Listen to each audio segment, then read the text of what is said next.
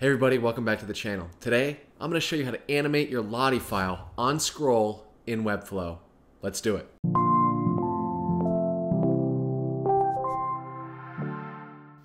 Alright, so let's just hop right in. So, first thing we need to do is we need to go to a site called LottieFiles.com. This is a site where you can just get a bunch of Lottie files. Lottie files are basically little animation files.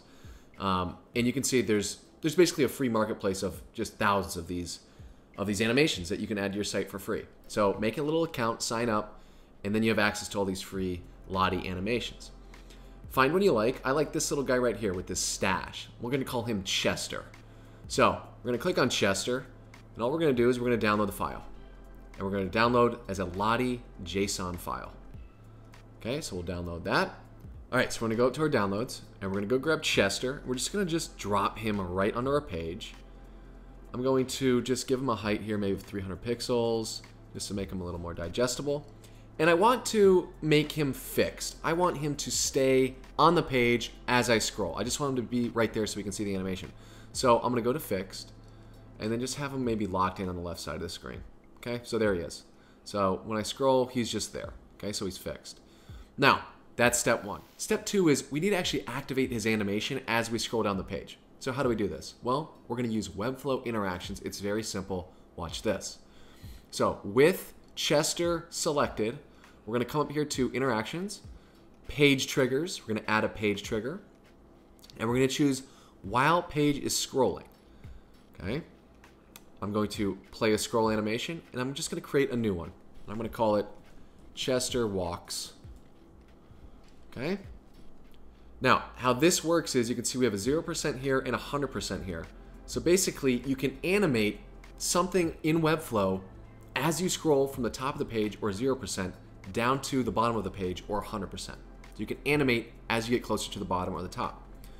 So it's as simple as this. We're going to click up here at 0%, and we're going to come down to Lottie. Remember, Chester is a Lottie file. So we're going to hit Lottie. And we're going to just come down here, and at the top of the page, the Lottie file is at the beginning of its animation. So we're just going to hit 0%. And at the bottom of the page, at 100%, you can see, as we scroll, we want our Lottie animation to progress all the way through to 100%. All right? So we start at 0, and we end at 100%. So as we scroll, the animation progresses. So I'm going to hit save, and then I'm going to publish. All right, so let me refresh here, and we'll see if Chester now walks when I scroll. And there you have it, guys. As I scroll down the page, Chester is moving. He's animated. I've brought my site to life. You can see as I scroll faster, he walks faster. As I scroll up, he walks backwards.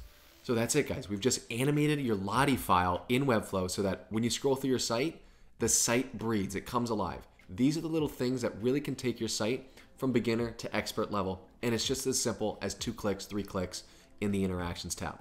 So that's the end of the video, guys. I hope you enjoyed it. I hope you got some value from this. If you liked the video, go down and smash that like button. I really appreciate it. If you want to see more content like this in the future, consider subscribing. I also appreciate that. And I will see you guys in the next video. Peace.